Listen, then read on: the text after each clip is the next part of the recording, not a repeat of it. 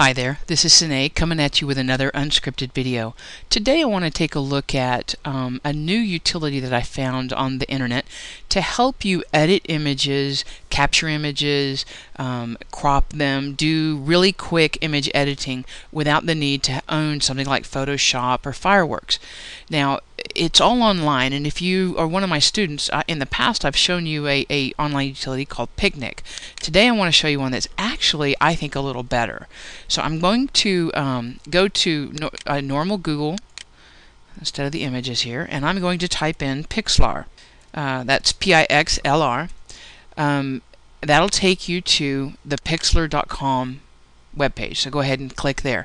Now, there's a couple of different elements to this. First of all, you can use this without installing anything on your computer. You simply click to go to the editor, and you tell the editor where to get an image. Do you want to create a new one?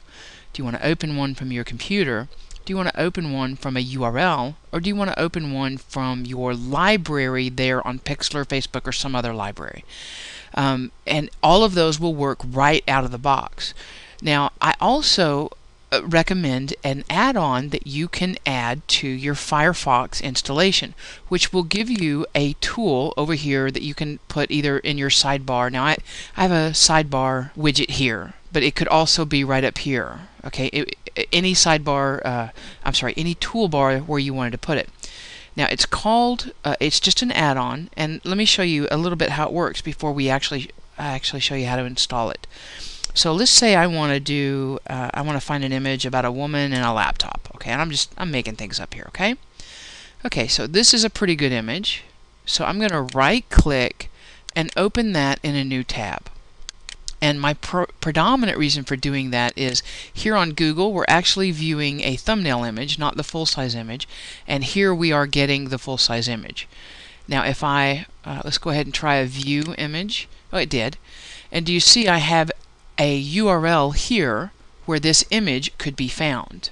If I copy that URL, I can, inside of Pixlr, open that image from a URL and just paste the URL that I copied there.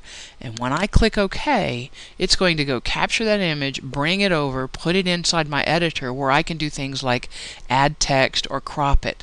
Let's say, for example, I don't really want to show the laptop or the top of her feet. By default, I come in with the crop tool already enabled. So if I just click, drag, and release, and then press enter, I'm going to get that area of the image that I wanted cropped out. Now at this point, I can of course save this image back to my computer, or rather not back to, but rather to my computer. So if I get it a name like woman and laptop in grass, okay, I can of course keep the quality about 80% and then save it to my local computer somewhere. Now I'll go ahead and save it to my desktop.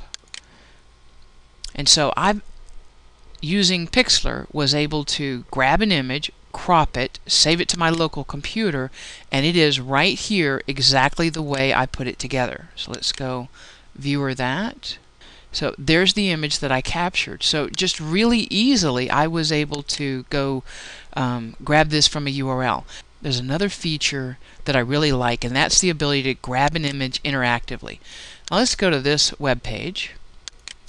And let's actually get out of here and look at this website itself. And you see how it has an image right over here. Well, what if I wanted the image and what they had put here? Well, I can use this new tool.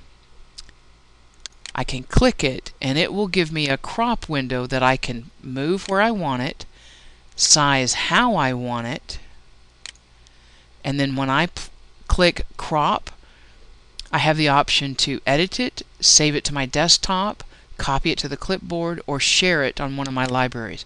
Now if I click edit, once again it's going to open that image as a URL and place it right here inside my editor where I can either save it to my local computer or add something of my own, like add some additional text. Let's grab the text icon, drop it right here and say click here for more info. Make it a little bit smaller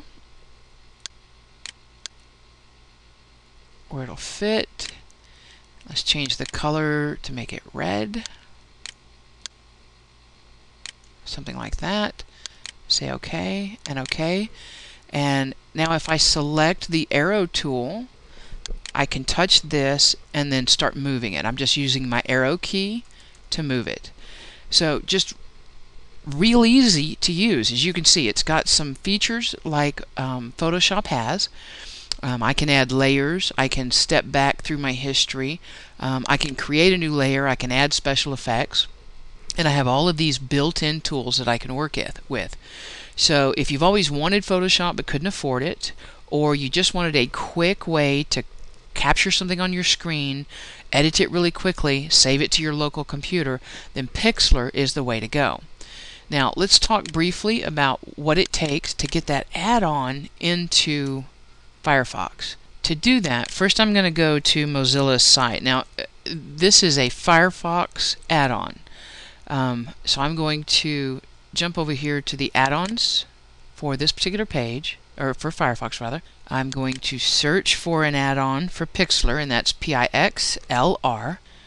It's going to come back with a couple of different options. Now this is the one we want, the Pixlr Grabber right here. So I would just click Add to Firefox, and if Firefox asks, do I want to install it, I'm going to of course click Install Now. Now I already have it. So it's already done, but last but not least is Restart Now to make Pixlr Grabber available to you. Now once you do this, and I mentioned to you that I have a sidebar over here, a custom toolbar that I placed here, but let me show you how to get it in your normal toolbar, say right up here where your other items are normally located. So to do that, I would press Alt V as in Victor to open up my file menu for toolbars, and I'm going to click on Customize. Now with Customize, these are the menu items or the toolbar options that you have available to you, and as you can see, I have an icon of a hand when it's here. So if I bring it back here, this is what it'll look like when you first come in. So you can just simply grab it and push it wherever you want. Now this places it in the top toolbar. I actually want it in my side toolbar right over here. So I'm just grabbing it and putting it wherever I want, and then when I click Done, that toolbar is now available to me. And with this toolbar, once again, click the grabber, move my crop window to wherever I want, size it to wherever I want, and then when I click Crop, it will grab that image and allow me to edit it. So I hope this video has helped you see one of the really cool features available in Firefox, and a new screen capture utility if you're not looking to pay for one and you just want a quick photo editor. So till next time, this is Sine signing off saying happy blogging.